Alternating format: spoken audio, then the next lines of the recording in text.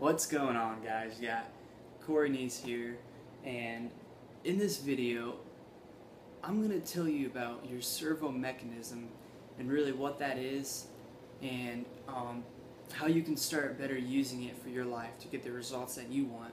And I just kind of decided to make this video real quick and spontaneously because I just finished reading this book, not the whole book, but a chapter of this book called Psycho-Cybernetics. It's a phenomenal book. It's considered the founding father of personal development, before Think and Grow Rich and Rich Dad Poor Dad and all these other variations of your, developing your mind.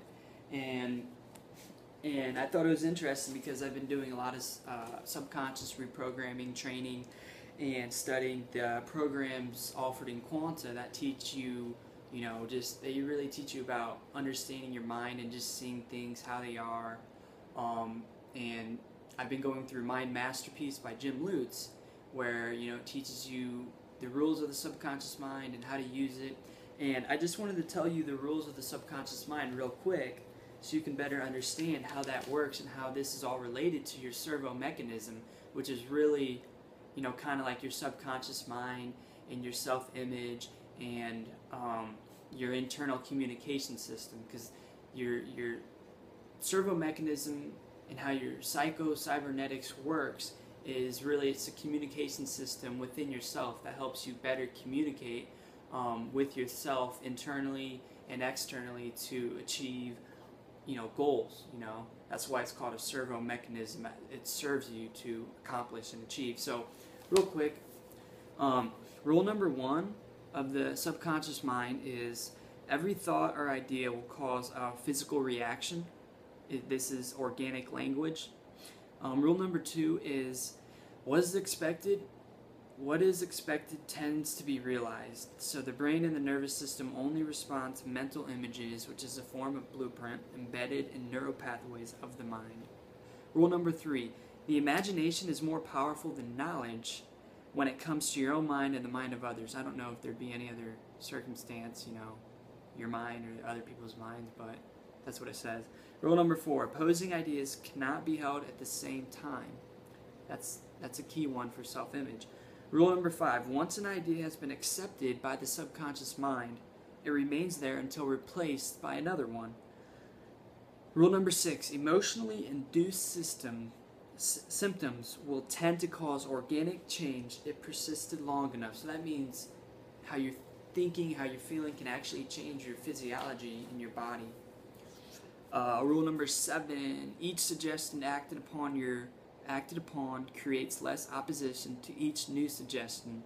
So that means, the law of consistency, where if you're repeating the idea over and over and over again, it's going to be easier for you to accept it and see the results. Hence, reinforces the belief in doing it more and more.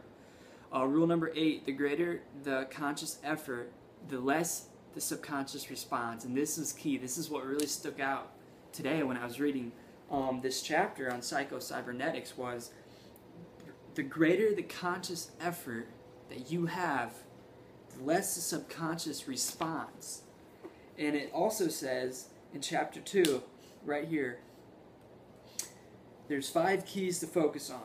And the 5th key says, this is part of it in the description, it says, you must learn to trust your creative mechanism to do its work and not jam it by becoming too concerned or too anxious as to whether it will work or not, or by attempting to force it by too much conscious effort.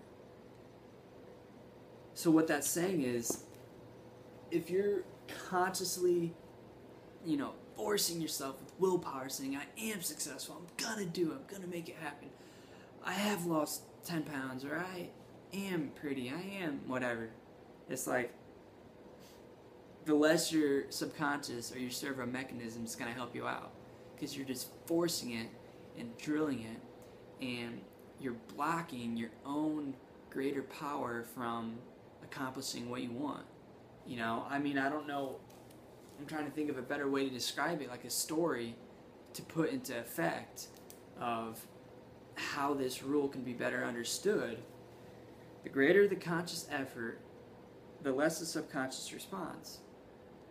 So I guess this is trying to say, like, you want to be focused on a specific goal, but you don't want to have to, consciously think of every single step and every detail and that is too much. It's too much for your conscious mind to handle. Your subconscious mind is infinitely more powerful than your conscious mind. And when you let things happen more naturally by just putting in the work, by taking action, and by focusing on a goal, then your servo mechanism will be there to help you. It'll guide you by letting you know if you're off course, and it'll put you back on. You need to do more of this, or you need to do this stuff better. Or if you're doing it right, it'll give you positive feedback and let you know just keep doing what you're already doing. So I hope that helped. The key takeaway, I think, understanding your servo mechanism is understanding the greater the conscious effort that you put on whatever you're trying to achieve, the less your subconscious mind will respond. So the key is to be focused on a specific target, a monthly income goal if you want to lose weight. But you want to really relax, let go, just do the work like yourself physically, and then let your servo mechanism and your greater subconscious mind help you achieve that. Hope this helped. I'll talk soon, guys. Peace.